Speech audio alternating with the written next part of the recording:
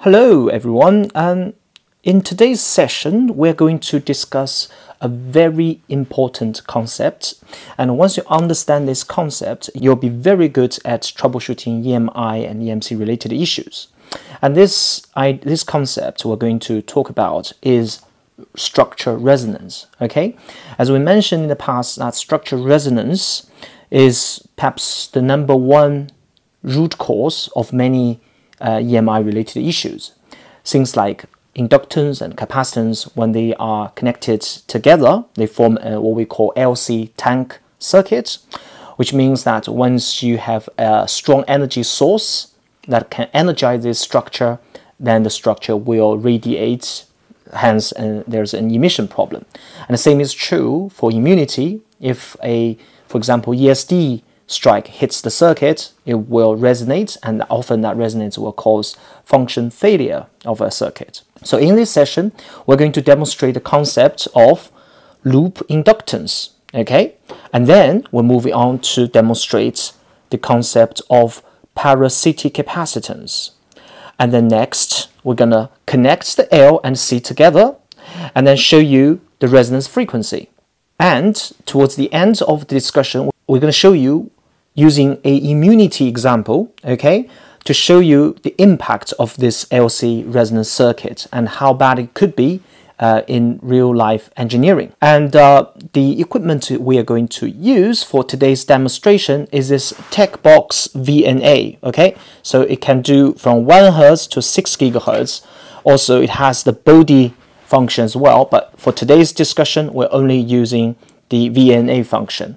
And again, this unit works with their software, which is showing on the laptop there. Without further ado, let's start today's session. Given a loop of a wire, okay, so here pay attention to the word I said, a loop of wire, because that's important for calculating the inductance. So given a loop of wire, we can use a rule of thumb, which is for every 1 centimeter of the wire, we can estimate the inductance to be 10 nanohenry. Okay, so if you look at this wire loop, so if we say 1, 2, 3, 4, 5, 6, about 7 to 8 centimeter long, given this structure, so the inductance by this rule of thumb should be about 70 nanohenry or 80 nanohenry. Okay, let's call it 6 to 80 nanohenry, given the structure of it is. So now we're gonna put this into our test equipment, which is the VNA, and the VNA has already been calibrated. Okay, so for this kind of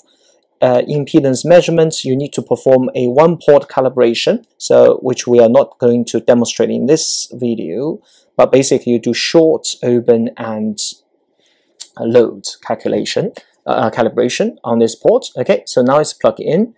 Now we're going to look at the impedance performance of this inductance first. So moving here, you can see this immediately plots the impedance of this inductance. To help you, I also place 3 markers at 200 megahertz, 300 megahertz, and 400 megahertz. So as you can see, that the impedance value significantly increases once it comes to higher frequency. So for example, at 300 megahertz, this loop of wire gives about 200 ohms. 200 ohms, that's a big impedance, isn't it? So the beauty of using this VNA is that it actually also can give you the plot of inductance. Okay, so already set this up, and you can see this is the inductance value we sort of calculated at 200 megahertz is about 83 nanohenry. Okay. And as I said, this value will change, but roughly you can see if I slot the inductance value, it gives me about 60 to about 80 nanohenry. Of course, when the frequency increases, the impedance increases, therefore there's some difference in terms of the inductance value, but we can use, let's say, 80 nanohenry as a starting point of this loop wire. Okay, so this is the setup to measure the capacitance formed by these 2 metal plates. You can treat them, right? So yeah, you can see the construction of this structure, right? Simply 2 copper tape, both sides conducted, and so this plate down here, okay, has the same potential as the coaxial shield, whereas the center conductor is connected to the other plate. So they form capacitance, and yeah, we are measuring the input impedance of this structure, and here shows you the results, right? This is the impedance of the capacitance.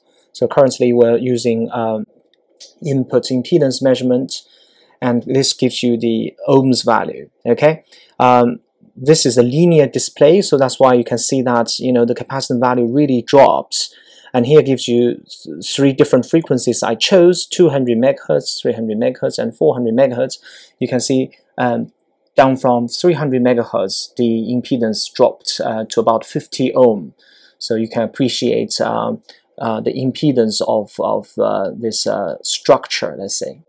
Now, the beauty of this particular instrument, this TechBox VNA, is that actually it simplifies the calculation. So, you know, I can also plot capacitance value.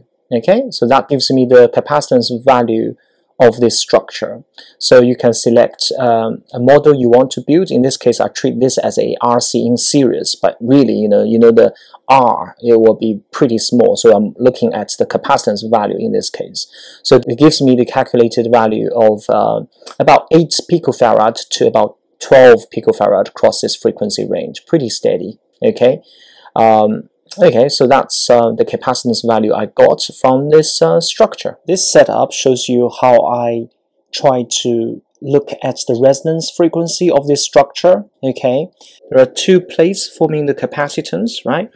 And again, with our green and yellow wire linking the 2, and you can see the bottom plate here. The bottom plate here basically is connected to the same as the coaxial shield. Okay, that gives you this potential, and then the center conductor is connected to this bit of the capacitance. So one on positive, one on negative, as you can see.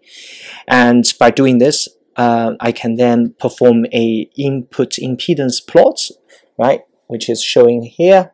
Okay, so you can see that this is the plot we got from the VNA. You can see at the resonance frequency, which is 221 megahertz, the impedance reaches almost like 7,000 ohms, very large value. Okay, and that often indicates what we call a high Q, meaning this circuit is highly resonant.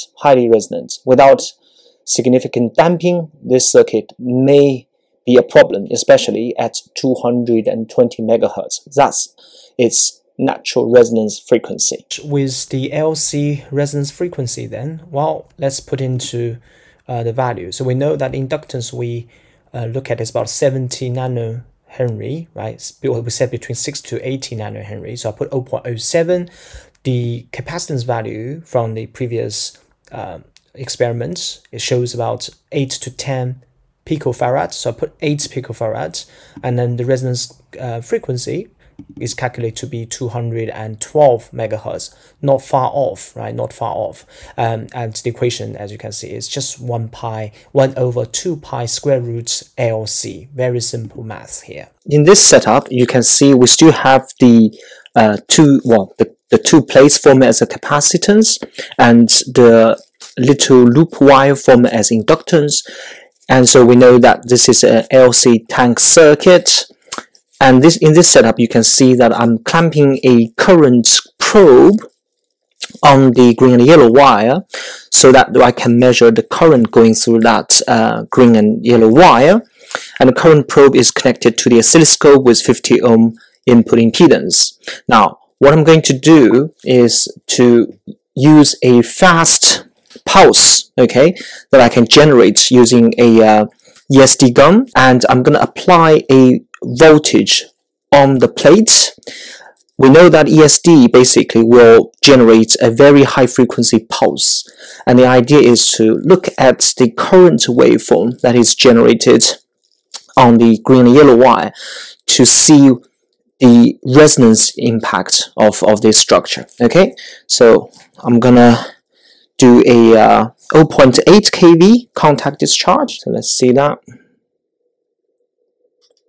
Okay, so you can see there's a you can see that the waveform showing on the oscilloscope. So let's have a detailed look. Okay, so let's have a look.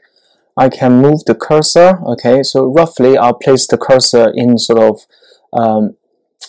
where the two peaks are. So let's go to cursor BX. I can move this to here. So yeah, roughly you can see the ringing frequency of the waveform, the resonance, and it shows about 217 megahertz. Okay, 217 megahertz. To summarize, in today's session, we look at the LC tank circuit and how to sort of estimate the inductance and capacitance of such circuits. We also validate the results by using VNA and also calculation. And finally, we look at the impact of a resonance circuit from the immunity point of view. So we hope you enjoyed this episode, and if you like it, please do not forget to subscribe to this channel. And also we are thinking of launching some very interesting training program, perhaps due to do with pre-compliance training, high-speed measurement, or EMI design. So if you have any suggestions or interests, or you think you like the course, please do get into contact. Thank you very much.